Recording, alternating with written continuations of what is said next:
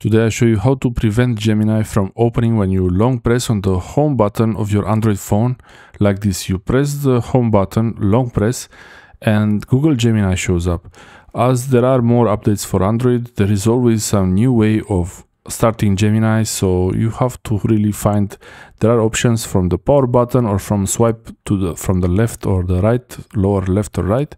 But this one for the home button, it's actually not that bad if you're used to using a Google Assistant. This could be starting normally. Before it was starting Google Assistant, but now Gemini is the new Google Assistant. It's an AI assistant. How is the weather in Larnaca, Cyprus? In Larnaca, it's 24 and partly cloudy. Today, it'll be partly cloudy, with a high of 26 and a low of 18.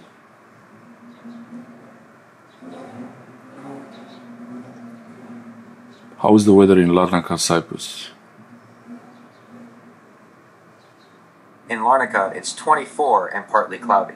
Today, it'll be partly cloudy, with a high of 26 and a low of 18. You might want to use it to set timers, find things, or even check the weather. But if you want to disable it, open the settings app. And in the settings app, you scroll all the way down to System. And tap on System here, and then in the system, find the Gestures menu, and in the Gestures menu, Navigation mode here, and under Navigation mode you can customize 3-button navigation or gesture navigation if you wanted to. But if you have this problem with Gemini showing on the home button, hold home for assistant. This is the option you want to disable. Now is a good chance to check the gesture navigation. That's also a really nice option, but it's a little bit less easy, more difficult.